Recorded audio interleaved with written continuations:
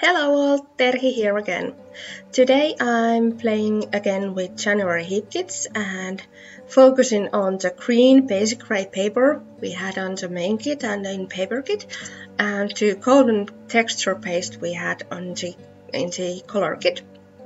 But first I found these gorgeous gold label accent stickers from Heidi Swap.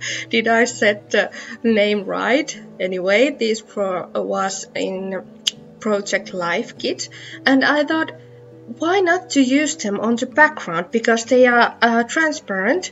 You can see only the golden thing. So that was my idea, and this is how I did it. I added first a lot of stars and some words and some dots on the background.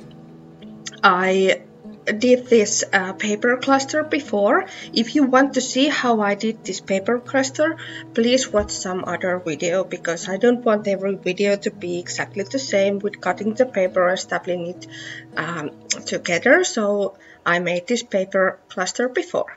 Now I'm keeping it there where I want it to be and adding these stickers here and there around it. This is kind of looking like a mixed media layout already, even though there is nothing mixed media. But the idea is to spread things all over your main things on the paper, and I mean the photograph as the main thing. So when you have something there, and spreading it from the picture to the sides of the paper, you get the idea. Anyway, so I'm adding more and even more these stickers, and somehow it's starting to look quite good. You might keep me crazy right now, but I'm adding this paste on top of those stickers. This is Prima stencil, I think. It has this nice flower theme, so I thought it was nice for this layout. I want this stencil kind of two ways, so I added the first phase and then clean it and added it on the other way, with the same paste, of course. This paste is a little transparent as well when it's dry. You can see, if you look close, you can see these stickers behind the texture paste, and of course the stencil isn't covering everything, so it was kind of nice idea. And this gold and green basic gray paper goes really nice together. I didn't actually thought about it first, but when I saw them together, oh, it was so nice. So I chose to use this black and white picture of my daughters. Oh, how small they are in that picture, 1-year-old and 3-year-old. Now they are 5 and 7. Few years makes a lot of difference. I chose this black and white picture because I didn't have anything, and I didn't want to use anything with nothing green in the picture, because I wanted these colors to pop out a lot. And also, when I have these strong colors on the layout, it's nice to use black and white photo to kind of calm the layout down.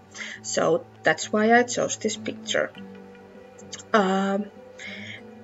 If you look now the layout, it looks kind of boring, because these colors are so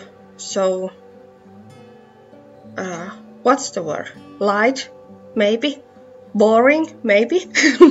Anyway, so I thought, well, I'm adding a lot of more these stickers here and there to the paper layers, but it needs something color. So I added the chipboard sticker from Great Paper, this flower one, peeking behind the picture, and it's quite centered from this layout to kind of get the attention.